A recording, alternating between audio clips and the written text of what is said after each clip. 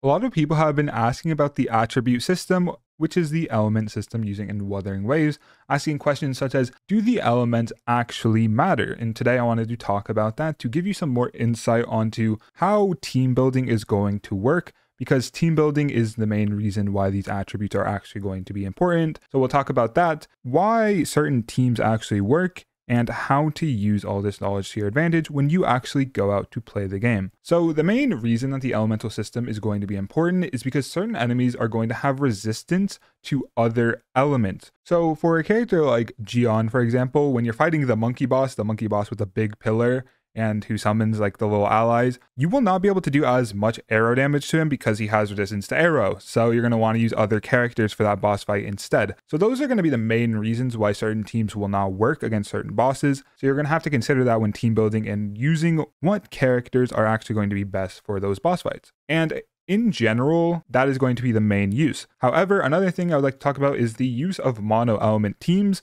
which in a lot of cases will allow for boosting your own element damage, because certain characters are able to give elemental bonuses to your entire team. And what this will allow for is synergies between specific characters. Now, not every character is going to give an elemental damage increase or a damage increase at all, but certain characters will give an attack type increase to certain types of damage rather than certain elements of damage, right? Because there are different types of damage in the game and different types of attacks that you can do, such as heavy attacks, basic attacks, and stuff like that, which is going to be worth considering, or ultimate damage, skill damage, all of that stuff. We will definitely be getting characters who are able to buff all of those in the future, but for now, I want to talk about a couple of specific characters that are able to increase elemental damage, and then characters that are able to increase attack type damage for specific stuff. So certain characters like Donjin and Alto are going to be able to give buffs to their respective elements. So Donjin is going to give a havoc damage bonus, and then also is going to give an arrow damage bonus. So this is going to make Alto very good with arrow DPSs such as Gion,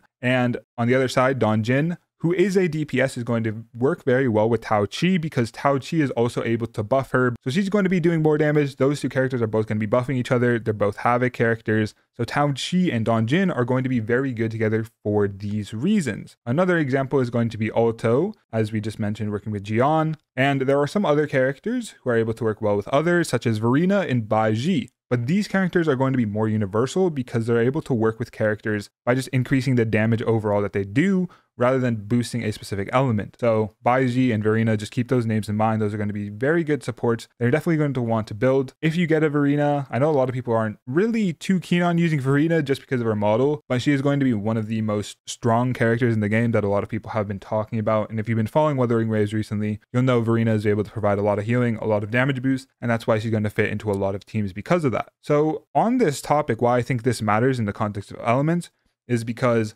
yes, certain characters of the same element are going to work better together, but you're not going to be locked into elements 100%. It's mainly going to be based on, of course, like we talked about earlier, the damage resistance that enemies get. And that basically means mixed elements teams still work. Like, sure, in some cases, you may be missing out on a bit of extra damage because you're not running two Havoc characters like Tao Chi and Donjin together, right? But you can run Donjin with other characters and still be able to play perfectly fine. Or you can even solo a lot of content with Donjin or other good DPSs. And if you've seen a lot of the videos on YouTube recently, against the highest difficulties of hologram bosses, a lot of them have been solo with just one character, or sometimes even two. And for Tower of Adversity, you've seen a similar thing where people are putting two characters in their sides instead of three characters. Because you can use three characters, but every time you use a character in Tower of Adversity, you lose energy for that character. So some people are starting to use two characters instead, meaning they only have to build 6 characters instead of the 9. So that means that elements aren't going to matter as much, right? Because you can just build 2 solid DPSs or a solid DPS, solid support, and then be able to clear a lot of the content. So while the elemental system in a lot of ways does matter, there are going to be things that make it matter a lot less than games such as Genshin, which is the game a lot of people are thinking of because it has elemental reactions and all of these interplays with all this stuff. But we only have intro and outro skills in this game that are really going to be boosting stuff. And there used to be a more complex elemental system, but they removed it from the game because it was too complicated, because people didn't like it in general. Meaning that elements do matter in Wuthering Waves, they don't matter as much as they used to in the past and as much as a lot of people think. And if you were to just pay attention to the resistances part of this, you will still be able to clear everything in the game with enough skill and enough time invested. So that's why I want to talk about in this video why the elemental system isn't as important as a lot of people think it is, and why it still does have some weight to it, but just not as much as a lot of people have been thinking. And if you enjoyed this video and want to see more Wuthering Waves videos,